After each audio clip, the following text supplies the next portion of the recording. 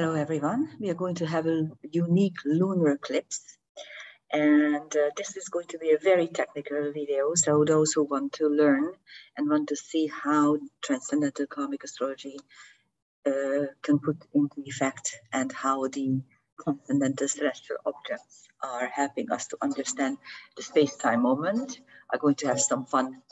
This is the London chart. I decided to use the London chart because most of my students, English-speaking students, are either from Budapest or from London, and those who understand Hungarian, Magyar, they can tune in and take a look at the Hungarian version of the same video. But since I haven't seen my students for the last 1.5 years, and I really miss them, and it's terrible because obviously I don't want to go into a quarantine and I just postponed trips altogether because I just don't like this nonsense what's going on. But anyhow, at the same time, I miss you guys. I hope you are watching this video. And here it is for London. So let's take a look at, first of all, let's discuss what is happening during a lunar eclipse. It's very important. As you can see, the sun and the moon are opposite each other. That would be a normal full moon, which occurs every month. But during eclipses, the umbra of the Earth is slowly covering the full moon, the face of the full moon, blotting it out. If you look at it from a psychological viewpoint, the sun and the moon, whenever they are in opposition, clearly highlight one another. The sun illuminates the lunar aspects, your subconscious, fully, and the moon reflects back to the consciousness whatever is hidden in the subconscious. So it's already a unique endeavor. But when there's an eclipse, the Earth is taking over. What is the Earth? Earthly pleasures, your senses, your human senses. So here you have your consciousness, the subconscious, and your human senses, or you can say mind, body, and soul are really united in a lunar eclipse. In this particular one, you have Sagittarius rising. And besides the sun-moon opposition, which we are going to look at in a minute, you have the usual suspects. Of course, you do have the Pluto-Aries square is still very, very tight, which is dissolved by Jupiter, finally. Okay, so it's easing up a little bit. And we are going to look at all the other stuff as well. Just allow me to show you what I prepared for you. So this really highlights the main structures in this lunar eclipse. And this is just with the regular object, although I already introduced 2 transcendental celestial objects, which are very important in this space-time moment. And we can here distinguish quite a few important configurations. One is a mystic rectangle involving the midheaven and the IC, the ascendant, descendant, and the black moon Lilith. I am about to finish my Lilith series, so you're going to understand what the black moon is and how we can utilize it. But basically, it is the 3rd turning point of the Lilith myths, denoting clairvoyance, the ability to see things from a distance, and also courage and stamina in determination to do the right thing. And this is on the descendant, which represents either your open enemies or your spouse or your partner, any kind of partnerships, also contracts. So that's where it is. And it is at the apex also of a Yod, a finger of fate, which is actually a boomerang. It's a perfect boomerang. You can see that Mars and Venus are in sextile. So the feminine and the masculine are united. Venus is conjunct Astrea. Astrea is the inner karma breaker and destiny changer. This shows that you can actually break all embedded karma related to either your love life or your finances. With the help of your will, okay, or your partner. Again, Mars can represent a young, virile, active male. And the moon is conjunct Sedna, And Sedna in karmic astrology describes creation through dissection. It is whenever it is prominent, you have the ability to understand what is not working in your life and dissect those segments of your life and rearrange from the bits and pieces something that is more workable and more usable for you. So that is on the moon, just by at the first glance. So this is a boomerang structure. I did not put in the oppositions for the MCIC ascendant descendant to indicate that, that it gives you a clearer picture. There's another yod in the London chart involving Mars at its apex, the Black Moon descendant conjunction and the IC. So here you can exercise your will to resolve any problems related to your partner or your home. And there's also a, this is, if you look at it closely, this is a Thoth hammer, but it also has a another addition with sesquiquadrate, semi-squares and sesquiquadrates. So it becomes what I call a Thor's kite, at the apex of which is the moon. And the anchor point is the sun. So the sun moon is, of course, and then the midheaven is gives you the corner. So this is only valid for London. And inside this whole structure, you will see a really unique configuration. But before we do that, before we look at that, let's take a look at the transcendental celestial objects, how they open up our understanding. So this is the same drawing with some important asteroid centaurs and fixed stars. Actually, in this portion, there are no centaurs. So the color coding goes like red is stars, and purple or magenta is, I don't know how it comes up on your screen, is are the asteroids. What is immediately obvious in this London chart is that the Great Attractor is rising. And the Great Attractor is one of the key celestial areas in karmic astrology. All three, the Great Attractor, the Supergalactic Center, and the Galactic Center, these are huge, enormous centers of power. And the Great Attractor is the center of Laniakea. Laniakea is a cluster of supergalaxies, out of which our galaxy, the Milky Way, is also part, but it's an enormous structure. And the Great Attractor acts like a black hole, a supermassive black hole, but it's not, in fact, a black hole, although it does swallow large amounts of cosmic cosmic matter, but it also lets out things on the other side, and it doesn't have an event horizon. And in order it to be a black hole, it should have an event horizon, and this one doesn't. In karmic astrology, the Great Attractor therefore represents dilemmas around fate and free will. And interestingly enough, in this chart, you do have a Mars-Uranus opposition. And Mars-Uranus, the aspects are always about how you exercise your free will.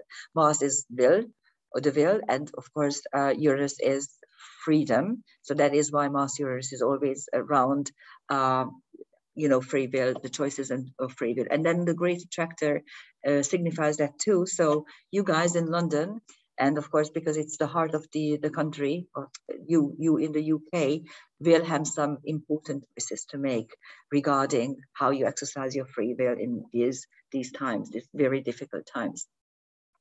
On the midheaven, you have Astronomia, so one of the muses, signifying the chance to use astronomy and astrology at the same time.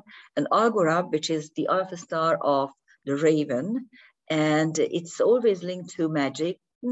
Yes, black and white magic as well. So utilized magic definitely on. I'm going to put this out a couple of days earlier, so you can actually prepare for the eclipse with either the ritual or some magic.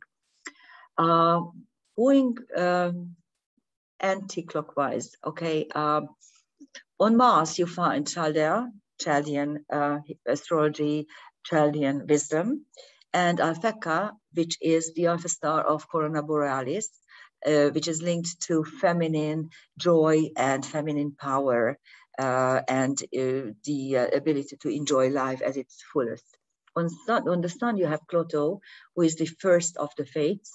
Clotho is the one who is creating, making the threads of life.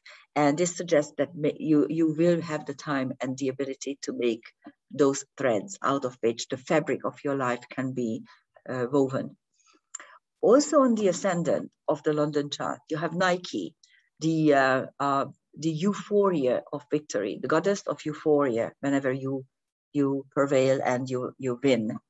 On the Venus-Astrea conjunction, you have a fixed star Nunki, which is I think the gamma star of the celestial centaur Sagittarius. This is not the southern part centaur, it's the northern portion centaur Sagittarius. And Nunki is Nunki, I don't know how to pronounce it again, is a star that connects the celestial arrow to the physical body of the centaur, and it helps it stabilize the arrow so that it can aim properly and shoot properly. So it's like, okay, fine-tune your aims, pay attention to what you want to achieve.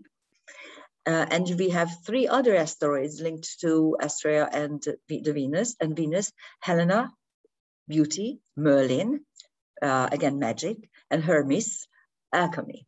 And also knowledge, wisdom. So that's quite profound, I think. On the IC, you have two fixed stars and one asteroid in the London chart. You have Odysseus, adventures. You have Alpheratz, which is also connected to adventures and loving freedom and movement and the ability to enjoy life. And Alderamin, which is the alpha star of Caphos, the celestial king in the Cassiopeia Andromeda story. So it's reign and ruling and sovereignty. And then I left the celestial objects, transcendental celestial objects linked to the moon last. But last but one, we have Galahad on the descendant, one of the knights of the Arthurian legends. So it means gallantry and knightship and the ability to stand by and fight for a noble cause. And then we have the moon here and Sedna. I already told you that Sedna helps you to rearrange the non-working segments of your life. Phaeton is one of the celestial objects signifying or describing what happened during the Vela cataclysm 11,500 years ago, when the fabric of our being just got collapsed and disrupted. So Phaeton is a very disruptive pattern. It usually shows that you need to rearrange stuff, otherwise it's not going to, everything is going to collapse. And Argo is considered to be one of the worst stars in the sky, really. It signifies the eye of the demon. Algol means in Arabic demon, the demon star, and it has a very, very bad press. And by definition, I would like you to know that fixed stars cannot bring negative things, because they up there's no negative and positive. They're just being, there just is. So it depends on us how we utilize it. And Argo represents feminine power. It's actually the healing word of difficult feminine lives, and it gives you power and strength of a feminine kind. It actually kind of coincides with the Lilith energy. Actually, the Lilith problems, Lilith issues are being healed on Argo. So that's those are the main configurations, except one, which I highlighted for you completely because I really see it, I find it really fascinating. This is a harmonica. If you look at it, it has a structure of the two main oppositions, and the third one, which is the ascendant descendant for the London chart. This is only valid for the London chart, but you do have the Mars Uranus opposition and the Sun-Moon opposition in every chart for any place on the Earth. So you will have this little tiny harmonica right here, but in the London chart, the ascendant descendants are added. So let's unpack this configuration. First of all, you do have the Sun-Moon opposition. Obviously, it's a full moon. The Mars-Uranus opposition, it's about how you can exercise your free will.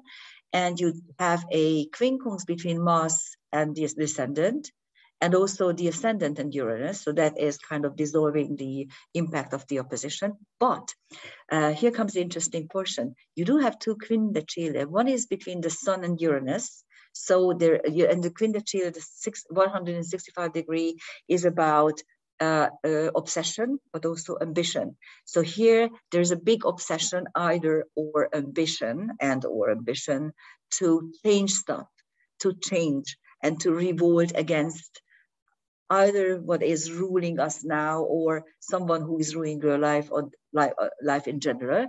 And there's also a Mars moon quindecile, which is not a very comfortable issue, because by definition, the moon and Mars are not happy with each other at all, to say the least, because the moon is the sacred feminine, and Mars is the hero who is actually destroying the sacred feminine. But at the same time, Mars moon also can be described as the willpower to save your soul. It can also be translated as be a strong, so be a strong person, strengthen your soul level, strengthen your subconscious. And the quindecile adds ambition to the whole. And of course, it's one of the main features of this eclipse on the 19th of November, which is, for some reason, they say it's one of the longest eclipses we can experience. It's not a full total solar lunar eclipse in Europe, but you can still, hopefully we'll have nice weather and we can utilize it. And here you have the London chart again with the added transcendental objects just for this configuration. Again, with Mars, you have Chaldean and Pekka, and the Sun has Clotho. The moon has Phaeton and Algol, and on the ascendant you have the great attractor. And the whole structure is about faith and free will, really. How much free will you allow yourself, what is fate, what is fatal that you need to accept as fatal, how can you exercise your will in order to kind of supersede those restrictions that are put or placed upon us. If you want to utilize the space-time, you can do a little moon magic or a full moon magic. And full moons are always also about fruition. Something is brewing at the moment and something will come to fruition during this eclipse. Let's hope it's a good one. Thank you for listening. Bye-bye.